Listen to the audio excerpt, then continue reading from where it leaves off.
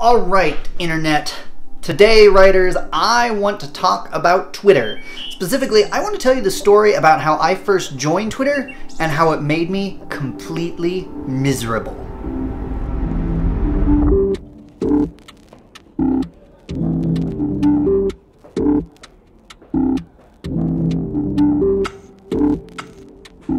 You have to understand that when I first started Twitter, there was this huge pressure to be building your platform, to be trying to maximize your followers, because that's what you use to sell books. In fact, there were several guides on Twitter about how to maximize your followers counts, and they usually went something like this. Step right up and come on down. You get the chance to try and win 10,000 followers. All you have to do is like, share, subscribe, and tag 6 other people while answering these 5 questions with a gift. I dove in and I played the game.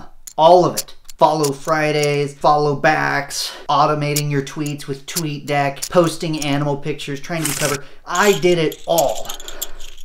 There was just one problem. I was completely miserable.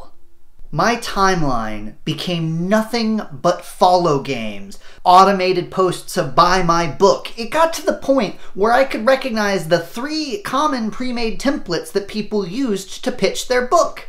People were posting automatically every hour, hawking their books about writing, and that seemed to be the only kind of books they write. It felt like I was in a room full of people shouting, followers, followers, followers, followers, followers, followers, without actually having any interactions. It was awful, and Twitter became a chore. I dreaded going in and working every day by trying to find a ton of people to follow and follow back and monitoring who didn't follow me back.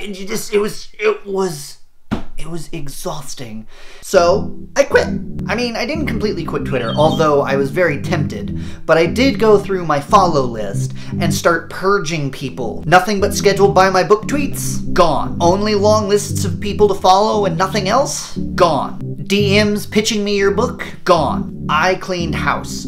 I literally purged hundreds of people that I followed. I also muted many more people. At the end of this cleaning house, I had gone from over 1,500 followers to maybe a tenth of that. And I made one small change when it came to who I followed. I looked for people who were interesting. People who were nice. Did they post interesting pictures about their pets that made me smile? Did they tell interesting stories? Then I would chat with them and I would interact with them and we would have interesting conversations. That kind of back and forth was really the foundation of actual relationships. And something wonderful happened. It became a place with friends, with people that I actually care about, people who I want to see what's going on in their lives, people who I want to help out if they're down. I've now got friends that I've traded tea with, that I've mailed presents to, that I've gotten postcards from. These are people who are sincere friends, some of whom I've actually finally gotten to meet at cons, and it has been wonderful. My boss, who works in a marketing department, once told me that the key to marketing is really just relationships. And I do genuinely think that's true. That's why I've gone on this soapbox so many times. Because that's what this obsession with followers means. Your follower count is just a number. When you're actually starting to worry about the people behind those numbers, you get so much more interesting and diverse relationships. And those relationships are key. You build them off of being sincere and having nice interactions with them. And their quality is so much more important than quantity. I would rather have 200 close friends on Twitter who are looking out for me and who I can cheer for and root for than 20,000 faceless followers that I don't know who they are and they don't know who I am. Because that core group of people is going to be people who's going to cheer for you through the thick and thin and who can grow with you. And that's really what everyone needs. Not just writers, but everyone in a community needs. And this can become a viable support network for that. This is where Am Writing Twitter sometimes misses the mark, because there's on Fridays giant Follow Friday lists where there's nothing but 10 or 20 names, one after the other. I don't know who these people are. I don't know anything about them. I saw one post the other day that was saying, hey, I want to support writers. If you have less than 30,000 followers, just comment and I'll retweet you and follow back.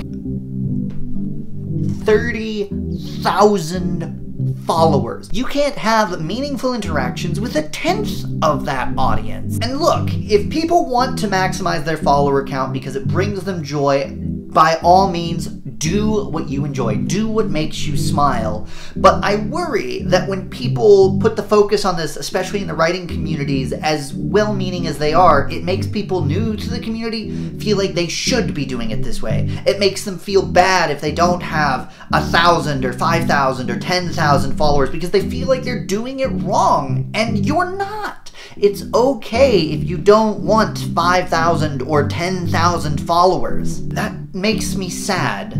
Writing can be such a lonely activity, and I don't want people to feel alone. Twitter can be such a wonderful place to build that support network so that when times do get more difficult for you as a writer, you have that to fall back on. It's just you have to use the tool differently than how all the popular hashtags imply you should be. That's it. That's all I have for this week. This is a soapbox I have gotten on so many times in many long threads on Twitter, and I finally said, all right, I'm just going to make a video about this so that I can simply reference it whenever I need to, because it happens and it comes up a lot. What about you all for this week? What social media platforms do you actually use and enjoy? Do you use Twitter, Facebook, Instagram, something else?